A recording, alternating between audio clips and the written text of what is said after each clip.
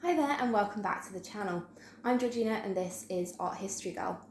Now I think some of you know and some of you don't know, but I just wanted to tell you that I'm actually having a baby on the 7th, due the 7th of August, which is really exciting. And I don't know if it's a boy or a girl. I personally think it's a boy, but apparently people's instincts are often wrong with these things, so we'll just have to wait and see. But I'm currently 33 weeks pregnant. And I just wanted to show you my bump.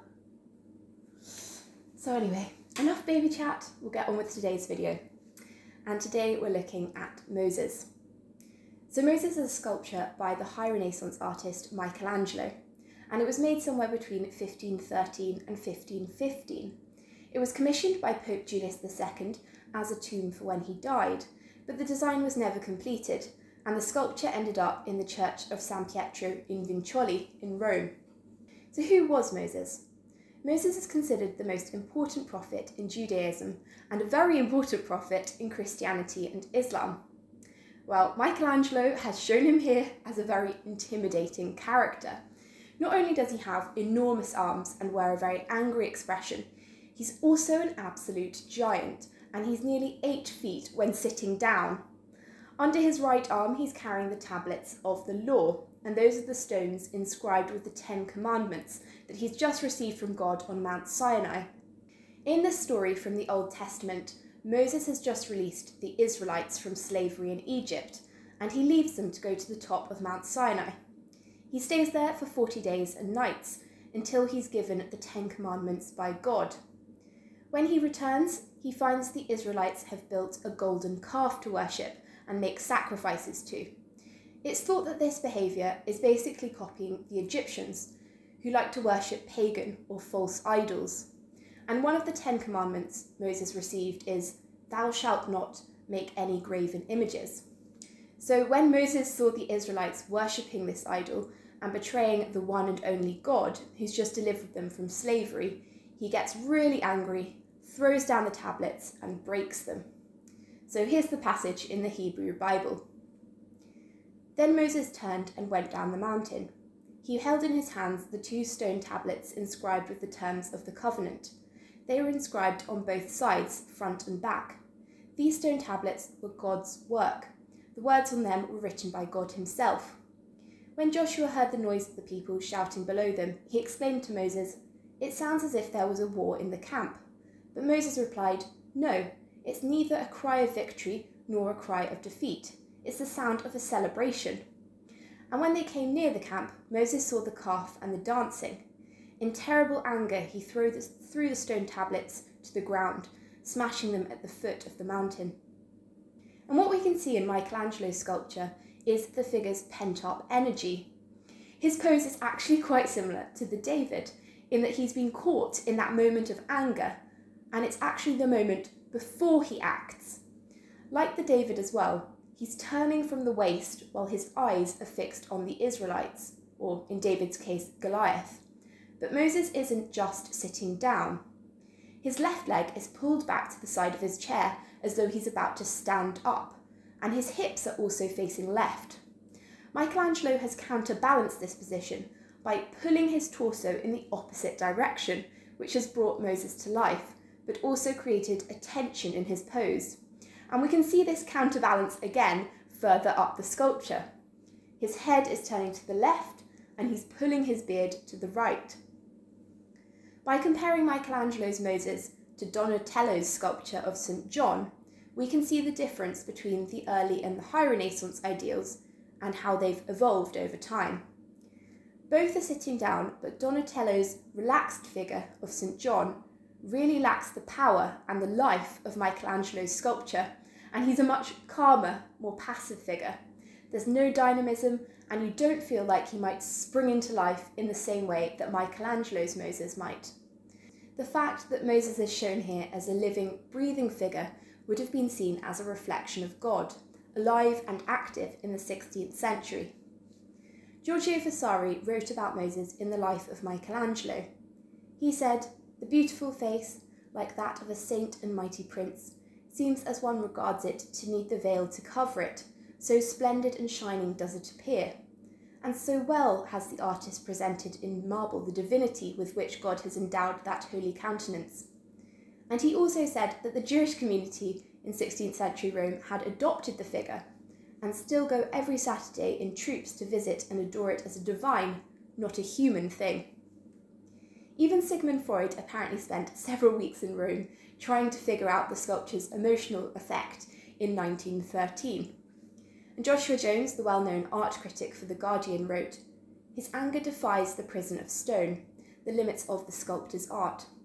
Few can resist the impression of a real mind, real emotions, in the figure that glares from his marble seat.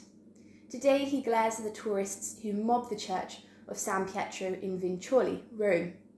Its power must have something to do with the rendition of things that should be impossible to depict in stone, most quirkily the beard, so ropey and smoky, its coils give fantastic snaking life." But the elephant in the room, or elephants, are Moses' horns on his head. The tradition for depicting Moses with horns stems from a passage in the Latin Vulgate Bible, which describes Moses' face as cornuta, or horned. St. Jerome had translated the Bible from Hebrew into Latin in the 4th century, and in his attempt to faithfully represent the text, it's possible that he mistranslated it. The original Hebrew text uses the term queran, which is based on the root queren, meaning horn. It's now translated in a more illustrative way. The term is thought to mean shining or emitting rays, a bit like horns of light. Although some historians think that Jerome made an outright error, Jerome himself seems to have known queren as a metaphor for glorified based on other texts he wrote, including one on Ezekiel, where he wrote that Moses' face had become glorified and not horned. In general, medieval theologists and scholars understood that Jerome had intended to convey Moses' face being glorified, and this can be proved by the fact that the next 150 years there were very few depictions of a horned Moses in art. But after that, it seems as though some artists understood and some didn't. They took a more literal translation. So from then on, you began to see an increase in Moses depicted with horns, and these can be seen in the stained glass windows in Chartres Cathedral, in Sainte-Chapelle and Notre Dame Cathedral. But by the 16th century, when Michelangelo was making the sculpture, a horned Moses had once again become almost extinct, as though there was an acknowledged tradition that he had been shown with horns, but also they seemed to know that it was perhaps intentional and meant rays of light. In 2008, another theory was published in a book called The Sistine Secrets. The authors actually argued that the sculpture never had horns, but it was meant to be high up, and therefore the artist had planned Moses as a masterpiece, not only of sculpture, but also of special optical effects, worthy of any Hollywood movie. So they argued that the horns were meant to reflect light off them and cast shadows over Moses' face for maximum impact. This interpretation has been widely contested though. Jonathan Jones actually says that Michelangelo used the horns to give Moses an inhuman, demonic aspect. But why did Michelangelo create the Moses?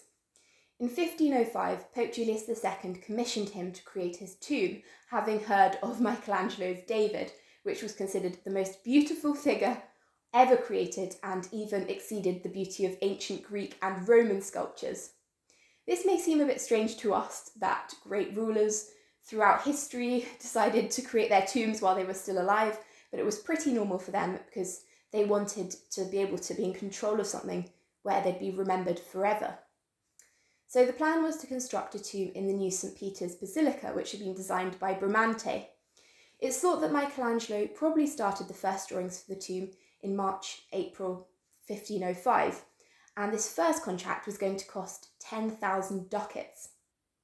The tomb of Julius II was meant to be a 3-storey, freestanding monument, and may have included as many as 47 large figures carved out of Carrara marble.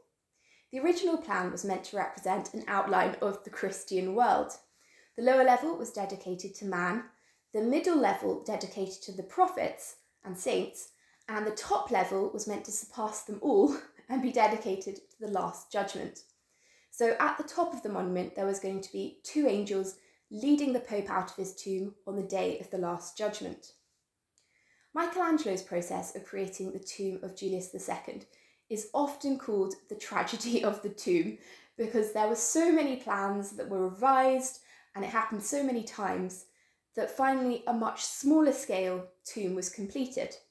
But it was actually Julius II who stopped this original plan from going ahead, because he asked Michelangelo to pause the project and begin work on painting the Sistine Chapel ceiling. So that was quite a famous one.